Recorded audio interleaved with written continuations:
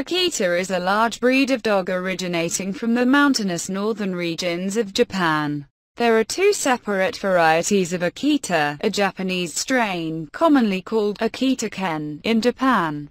Akita Inu means dog in Japanese, or Japanese Akita, and an American strain, known as the Akita, or American Akita.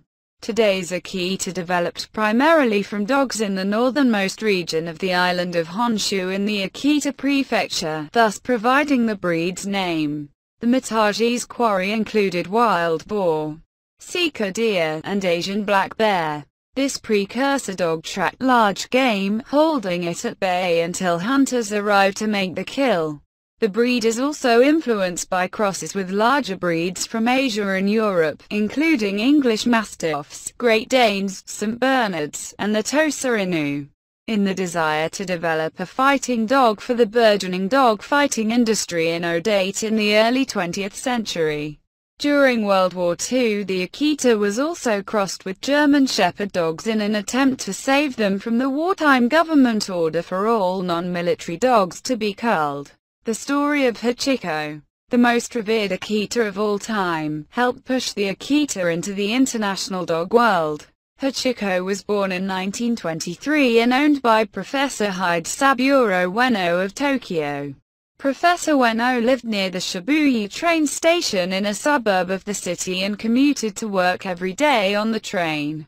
Hachiko accompanied his master to and from the station each day. On May 25, 1925, when the dog was 18 months old, he waited for his master's arrival on the 4 o'clock train, but Professor Ueno had suffered a fatal brain hemorrhage at work.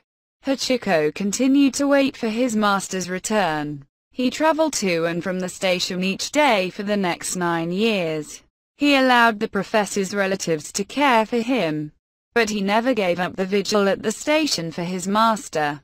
His vigil became world-renowned when, in 1934, shortly before his death, a bronze statue was erected at the Shibuya train station in his honor. This statue was melted down for munitions during the war, but a new one was commissioned after the war.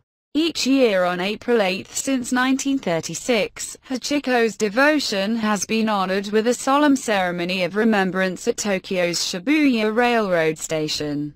One of the Akita's singular traits is mouthing.